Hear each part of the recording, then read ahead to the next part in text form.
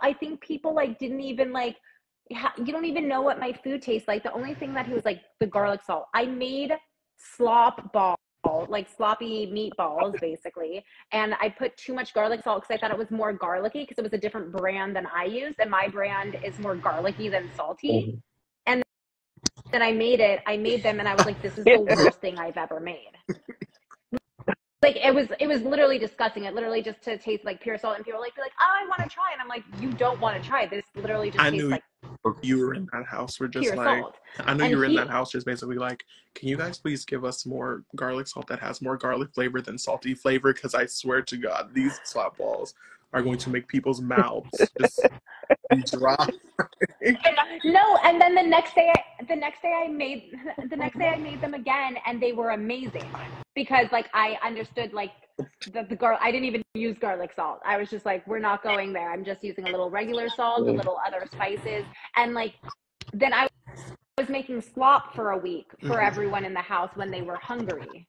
Like, you know what I mean? So like I also like made mac and cheese for everyone while I was on slop, and like we were trying to eat it, and like Joe went for it, and I was like, we were so hungry. We were just hangry, and it was the first time we could eat real food in a week. And like Joe goes for like a second helping. I was like, can't wait for my mac and cheese. We were just so hungry. But like I let them eat half of it. Like I saved half of it for us and then gave half of it to the house for dinner. And like the first week, like it was the third night, and I was like, oh, what's for dinner? And everyone was like, oh, we're waiting for dinner to be cooked. And I was like, oh, who's making dinner? They're like, oh, like they were waiting for me to make dinner. So if you stayed in that house, you were just like, so then I like made it. What's the next thing I'm gonna be whipping up today? Like, what's the next thing I'm gonna cook? Because I know no one else is gonna do.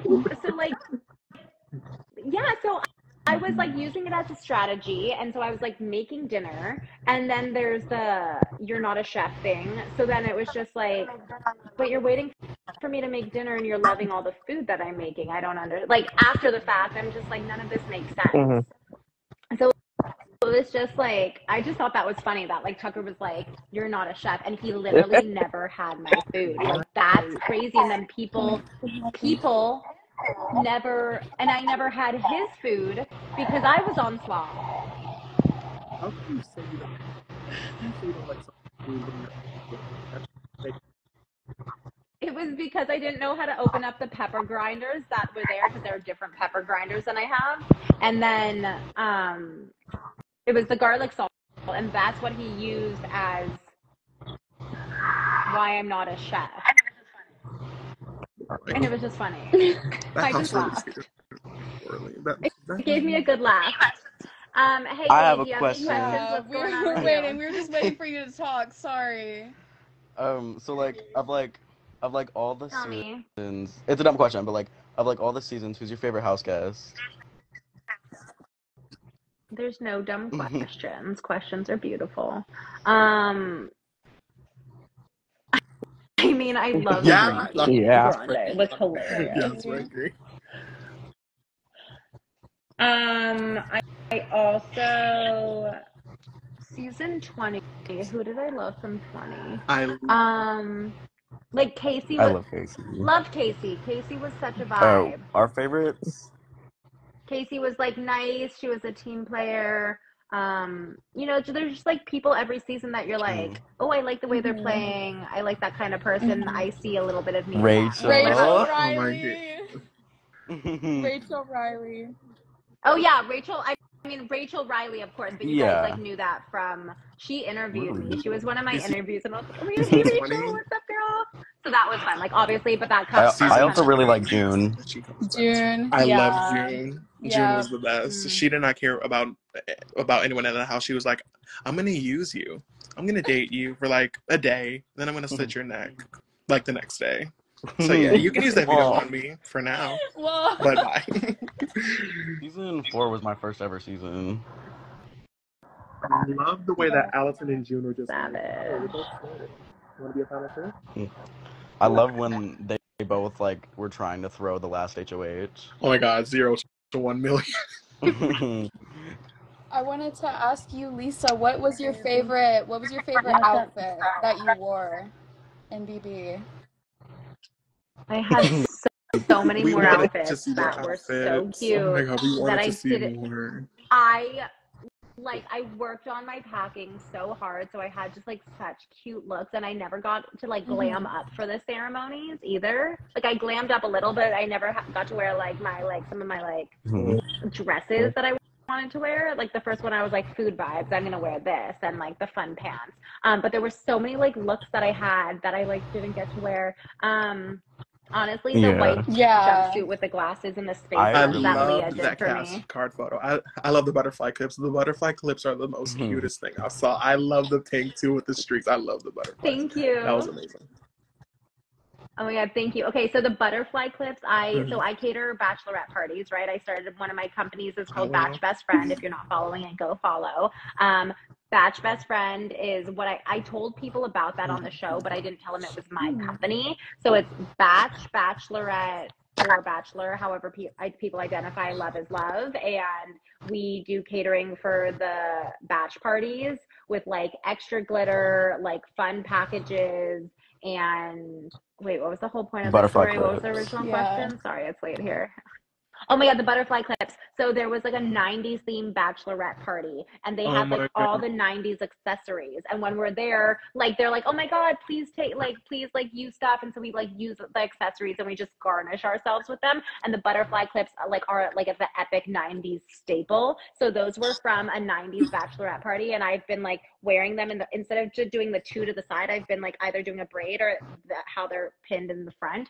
So like those butterfly clips I like absolutely love because they're from like such a fun like pool party day that I cater. There was like some like the manservants or like male entertainers that like they're cute boys that come and like wait on you and bring you drinks. So like they were there working. The girls were like an absolute vibe, and those butterfly clips were from there. So like they brought me luck. Then I saw like some funny, the comments are like, some of them I shouldn't be in the comment section.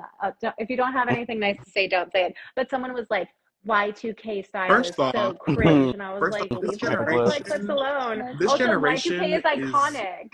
Fiending, and I'm like fiending for Y2K outfits, and I'm telling you, they are in for this generation because they get so creative, and I just love it so much. I love Y2K. Also, like, here's the thing. I'm going to wear what I want, and I'm going to wear what makes me happy. I'm going to wear what I feel good in and wear what makes me feel comfortable. It's not for anyone but myself. I'm going to express myself with my style. Everyone else should do the same. And if someone doesn't like it, you don't have to look. Well, you can always be like, I want a veto. And what did you win?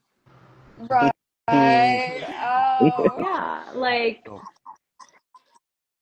Except I had Brooklyn did my French braids 2 weeks in a row for the nomination ceremony, and I was on the block both times. So like if I made it to the third week, I was like, I'm not doing this hairstyle. For some reason on this season it's not giving me good luck. Usually, but like in the competitions it's good to keep my hair out of the face, and that's like my like game face.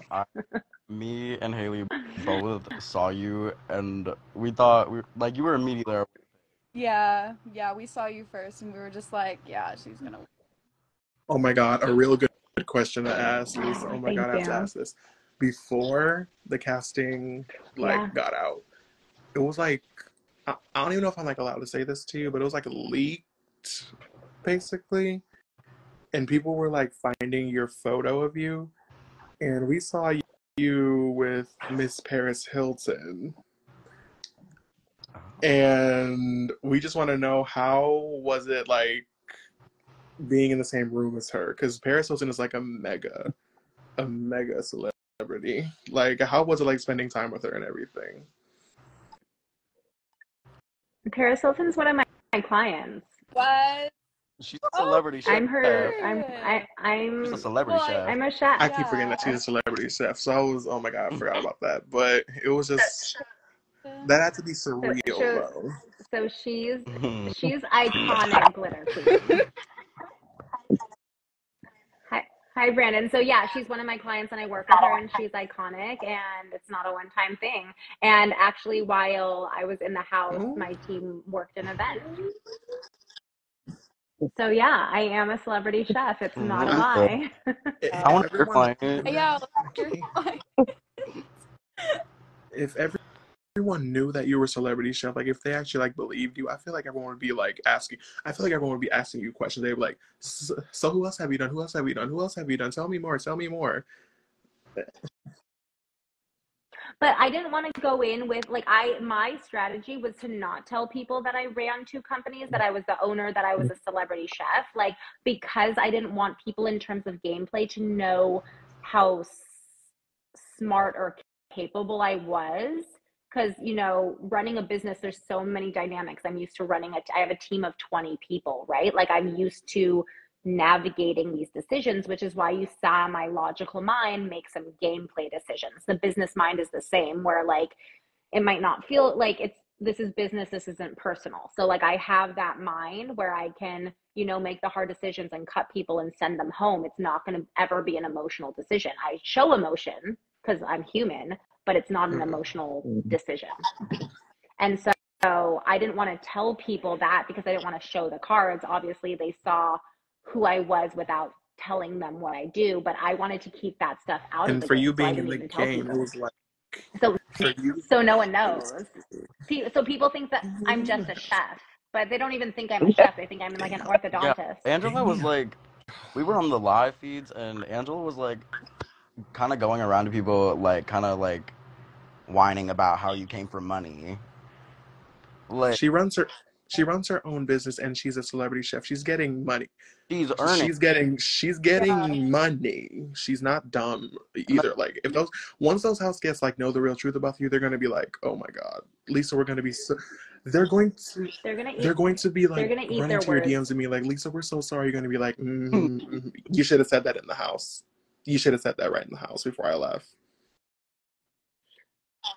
It'll be interesting how like people once they find out approach the real me truth, they're after just the gonna be fact. like spreading like apologies about it. It's just gonna be so weird. You know what? Cedric's, he was just like, the things that people said, like Cedric yesterday was like, people thought you left stuff around the house, and Chelsea started like the rumor that like you had a butler. And I was like, people were just spewing lies. I left my shoes outside and my socks outside. I cleaned up the whole house. I left cough drop. People were like sick the first week, so I lit little bowls of cough drops. I cleaned fresh towels. I took out the trash. I reset the kitchen. All I did was like clean and organize. I didn't tell people I did that because like I'm not gonna brag about contributing to a household. And then because I left my shoes outside, which people left stuff throughout the house, then they created, whoever planted the seed of she's leaving stuff around the house. And then someone came up with a theory that I was a trust fund baby and that I had a butler, which none of that is true. Like people just started, and I literally heard that yesterday and I was like, yeah. I wish I had a butler. That sounds nice, but that's not my truth. Where I'm at now is because I've worked hard for it. I've built my business from the ground up. I was building a business by myself without help to do it. I built it from the ground up. And I took everything I know and I work a lot. I work 12 to 15-hour days for 10 years building a company. You know what I mean? Nothing was handed to me. Nothing is handed to me. I've always worked for everything that I have, as everyone does. So I don't know how these rumors started. It was whoever was planting seeds, and everything that everyone said in the house. I read transcripts, not all of them, but I read some of them, and I'm just like, I guess what? Like it was just lies after lies, and like that's not who I am. Like no, all of my no, it's just no. Not true. Nothing that they said was true. Chelsea or Angela. There's two things about that in the house. There's two things about that type of figure in the house. One about cleaning up the whole house. It shows that other people in the house are grown people and they can't do things for their own entire self, so they have to have somebody else do it, which you did. Second, Angela isn't a mother, because the true mother like cleaned up, did everything, washed the dishes, and I was Lisa, and she proved it with her actions. So at that point, and here's the thing, yeah, whatever the dishes thing, I heard that too. So I would cook the first week and someone was like, oh, you cooked, I'll clean the dishes. And I go, are you sure I'll clean them? They go, no, you cooked. So then I would cook and Timo and like T-Core would clean. So like we were all contributing. There was a lot of people that didn't clean, that didn't do their laundry, that didn't, you know, a lot of the girl, like Brooklyn was cleaning, Leah and Mackenzie would like deep clean the bathroom and people would show up and things just be clean. And sometimes I would have to say like, oh, hey, Leah and MJ cleaned the bathroom. Like when we were in there, like, thank you guys. And someone was like, oh yeah, thank you. Like, I'm a person that like recognizes people's contributions and appreciates it, you know? So like, I don't know why people were just picking on me and making up lies about me all for 2 weeks and learning about the lies that just keep coming, like that I keep reading about, or people like Cedric telling me that, or someone telling me the one the other day. I was like wait, what other lie? Like, I don't even know if I want to know them all because they're all just absolute lies. And that's why, like, I'm out of the house because I think people were just like, there was so many lies that the worst everyone thing was that creating. could have happened. I think I heard a lie. The worst thing that could have Sorry, go ahead. happened is if you stayed in the house longer and if you were like doing the dishes and cooking, I feel like other people would like use you like that because it would be like, I don't have to cook. Lisa is cooking for me. She's washing our dishes. She's doing our clothes. That's like taking advantage of a person, and it's like they already got in that habit. Though. Like, you know what I mean? The third day I was like, okay, like, yeah, I'm not going to be doing this every day there, right? So that I did it, and then I was like, what's so good? And they're like, cooking again. They were. And then, like, the worst thing about it, they're just going to be like, oh, you're not doing this for us anymore? Yeah. Okay, then we'll just vote you out and get you out the house. Like, no, you guys are grown, too. You guys can cook. You guys can clean up a little bit. Because I'm not going to be, like, the one doing this. Yeah, there were a few key players that were, like, cooking, cleaning, organizing, resetting. And then, for some reason, people put some really weird narratives about me out there. And it was just, I mean, all of them. Literally everything that anyone has said in there is a complete lie. I learned that MJ said that I got her sick. I did not get her sick. I don't know. Everyone in the How many lies and I put out are these people telling? I was not sick in the house. I swear to God. Everything that came out of these people, this is the thing. If it came out of my mouth, aside from Matt, it's the truth. Because I didn't lie in there. Because that's not how I build trust, right? And so everything that everyone was like, this, or like theorizing, none of that is true. So literally anything, like, and I keep reading that and I was like, I just keep laughing at all of it because it seems so. Oh yeah, Lisa, and someone in on the live, his name is Joshua. He says, what is Lisa's zodiac sign? Gemini. Ooh. I'm a Gemini. Yes. That's nice. Mm-hmm. But I mean, of all the house guests, I think Lisa, you're probably like hated on the least.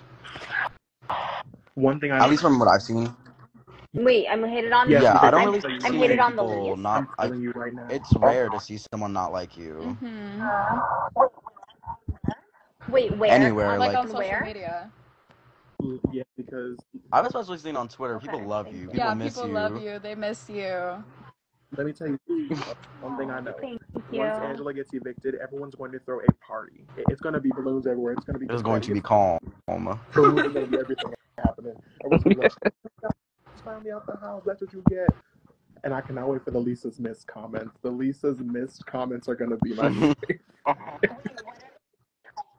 Wait, what are the Lisa's missed? Catch me up on like the cool things that are happening. Like you got your karma, so like Lisa's miss hit Angela, and that's like out of the game. So that's gonna hit her. That's gonna like blow up. That's gonna kind of like blow up. Lisa's missed. Everything is gonna blow up once she like gets evicted. Honestly, I kind of love that. It's Lisa's glitter. Yeah. And if again, you guys. Lisa's if you guys, yes. Oh my God. Mm-hmm. Everything that glitters is gold or something. This is the thing. They need to get her right and now, Tucker out sooner rather than later. comp, and everyone's like, at first everyone was like, yay, Tucker. Now it's like, oh, he won again. Here's the thing: they should have kept me because I would have beat him. I would have beat him Logically, in that I literally thought Angela was gonna go. Like, I thought that whole house would be like, Angela's I going was home shocked. after what she's doing. When I saw that vote, I was like, oh, you guys aren't playing. Everyone was walking on eggshells. No one, Chelsea actually used the bully word first, and so did Kenny, but no one was saying anything. I don't like Chelsea. Yeah, we don't. I never like liked Chelsea. Kenny. Like, why do you want to leave the game after signing up? It was. Wait, why don't you guys I like like Chelsea on a game level and a personal level. Just the thing about her game is she got too close to Cedric, which is his HOH was like.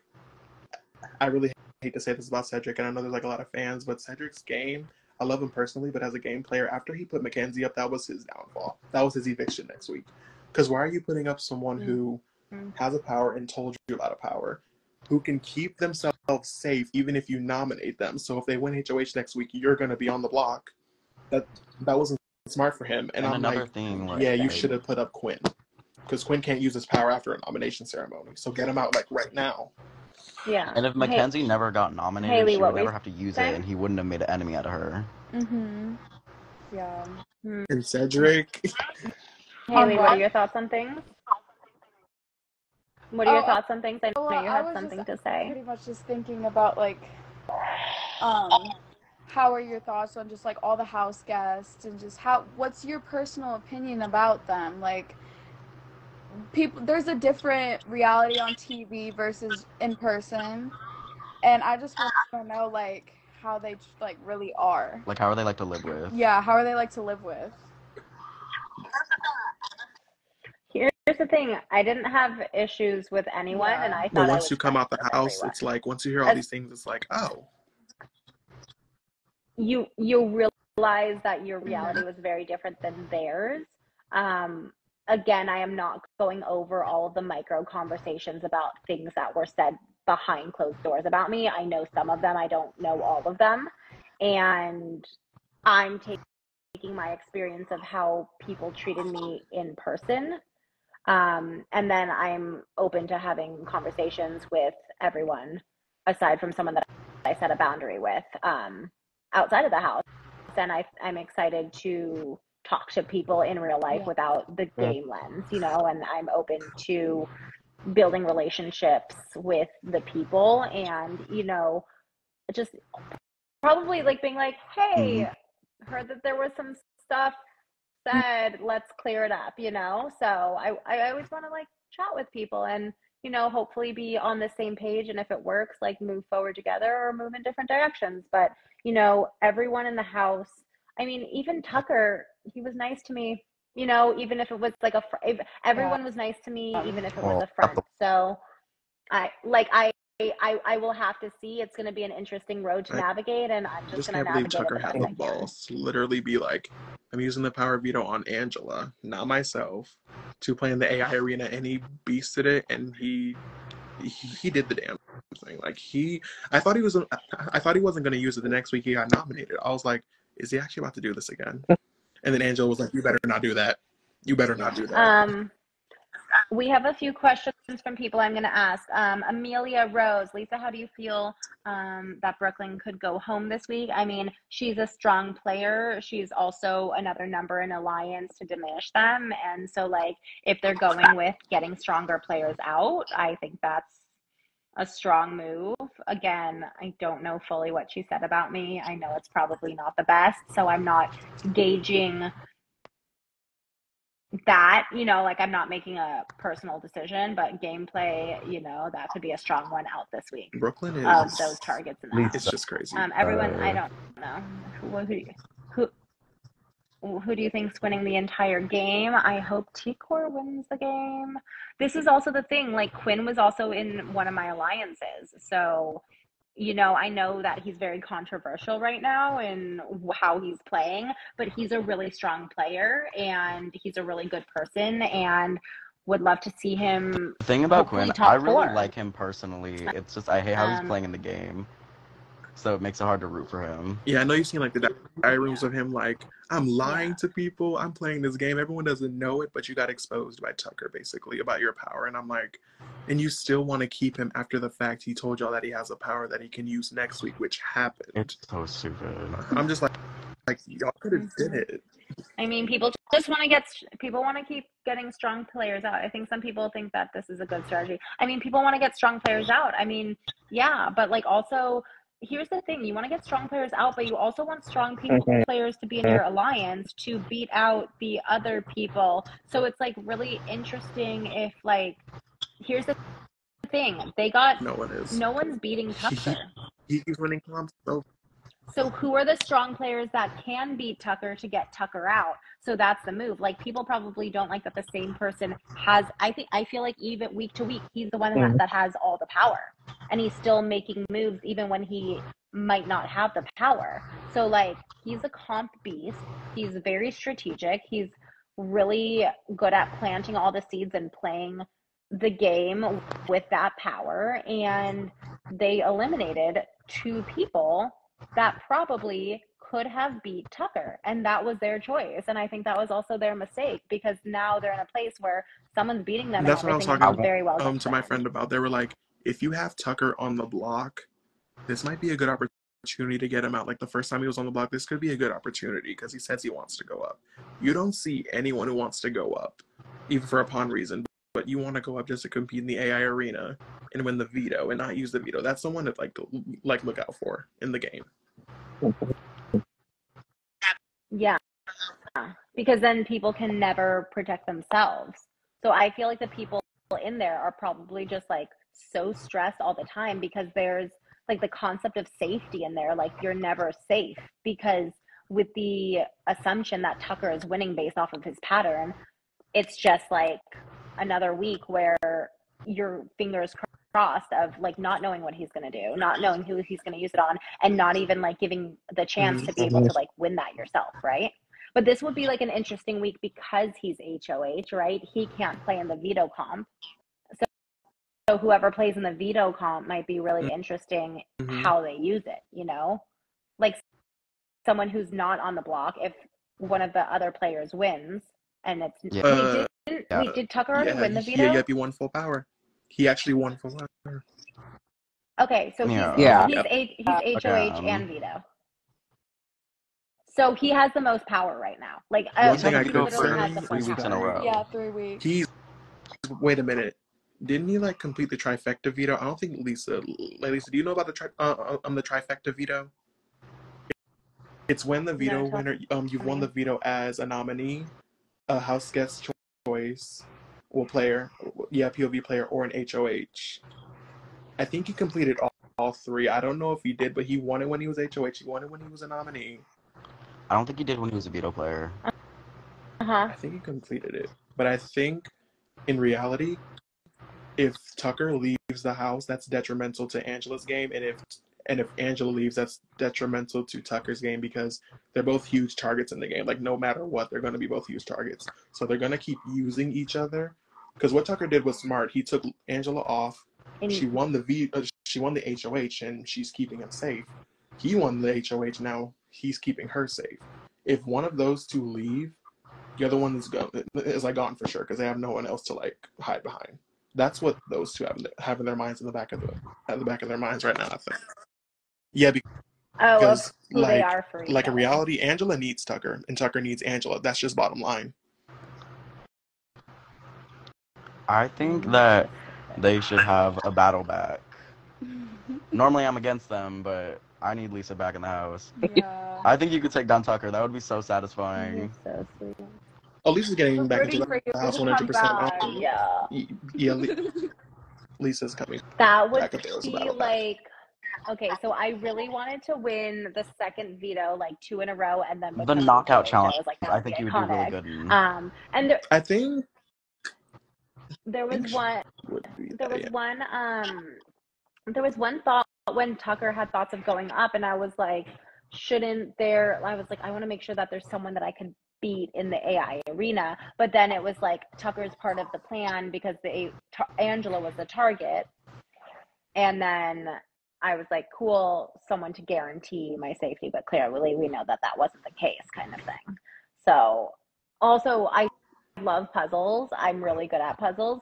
I literally blinked. One of my like pieces wouldn't go in, kind of thing. Like I knew how to do it, but the pieces weren't easy to go in, kind of thing. There was like a cylinder that had to go inside another cylinder. I think you guys saw. And then he literally done Lisa, it in your 10 seconds. time in the house and the competitions. Would you say that you're more of a physical competition winner or mental trivia type competition winner? Because you were good at that puzzle. Not even gonna lie, you were good at that puzzle. And the next thing you know, Tucker won, and I was like, here we go. But the physical one was the B competition. I would that say one's like more mental, kind of. I would say both. I would say a mix of both. Like I love endurance competitions because you know that's what my body's trained in. You would have killed it on the wall competition. I just like zone out and go into a mode. Like me in the spelling bee competition, like there was no other option, and I was hyper laser focused, and I was like, I'm doing this, and there's no other option, and I just like. You're like, if I don't win this veto, I'm going home. If I don't win this veto, I'm going home. But also, exactly. But there's also that mental component of that I went in and I had 5 words picked out and it was ready and I had a mental strategy in my mind.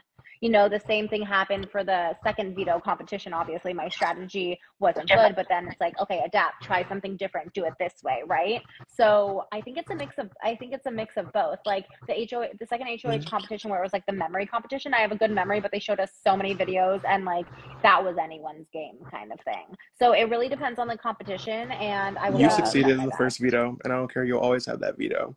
Joseph tried to spell what again? He tried to spell spins, but it was spiz.